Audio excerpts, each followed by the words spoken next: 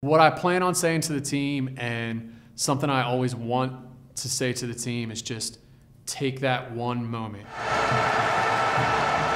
1 moment, 10 seconds, and just look around. Just look around and feel what's happening right now. It's a one-of-a-kind event, and if you're lucky, you'll do it one time. I think it's just one of those rivalries where you get a little more dialed in to play one of those games. You get a little more pumped up, and it's a lot of fun to play those games with teams that are close to home because you play for a little bit more than just your pride. You're playing for your school and for people you know that also went to Clearview and don't like Township as well, so it's bigger than yourself. Honestly, I think it's just because we're both very close schools. We're very close to each other, and the rivalry and how much emotion we all have for the game. I mean, it's unbeatable. Past turnouts have been insane. I think it was 2 years ago, because we didn't have one last year, we were turning people away at the door. The rink says they can hold near 1,000, but that year, the fire chief was there, and he was like, "Oh my gosh, please stop letting people into this place." So the atmosphere is nuts. There's 5 deep people on the boards, and that's all on top of our parents being there and our fans that are there at every game anyway.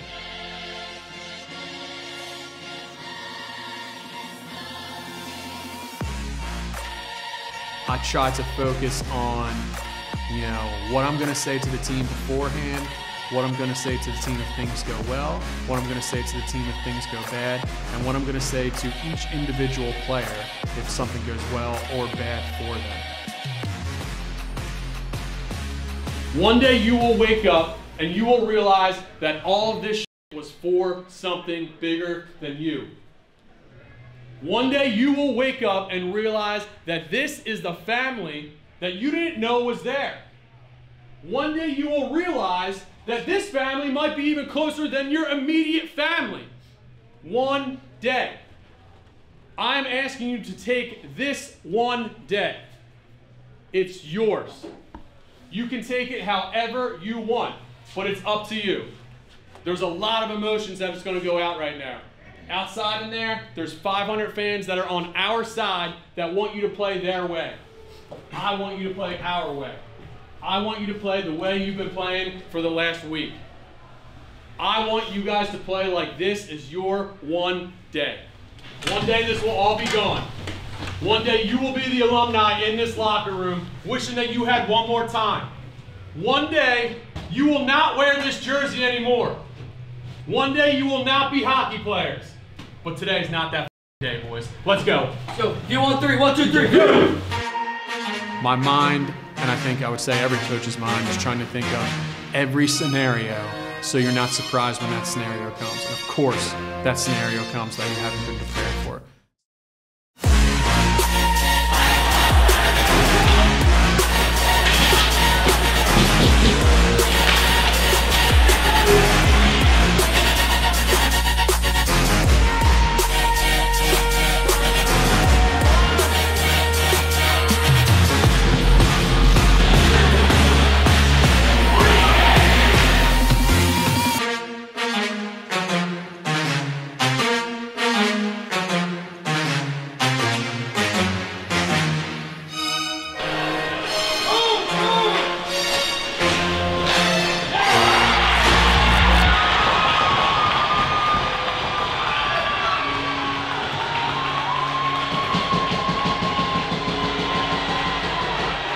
Energy's been, throughout the school, has been unbelievable. I think hockey games are kind of a different animal as far as fans being able to go to them.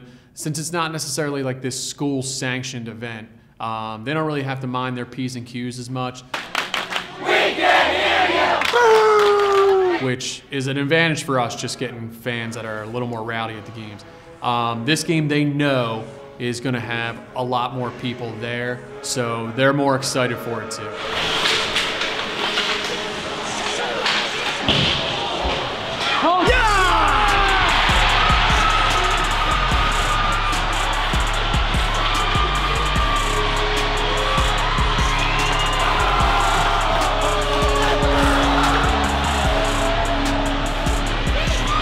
Thank you.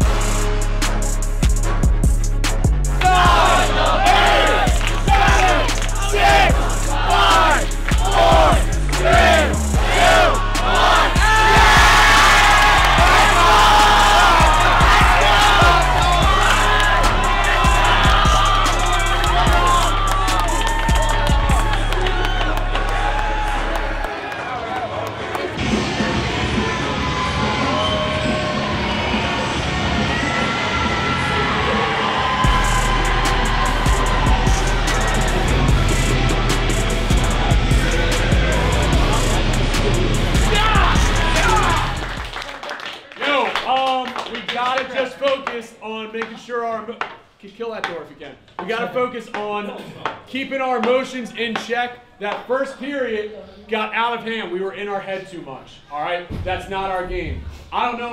First thing I said to Brocious was, "Is that a different game if there's not 1,000 fans there?" I don't know. All right, I think it is. I think you guys play better for some reason when there's not a lot of people there and it's just your parents here and shit like that. That's okay. It's okay to play with emotion, but we just gotta figure out where we're gonna target that emotion. Be careful getting back. Don't do anything stupid tonight, boys. All right, boys.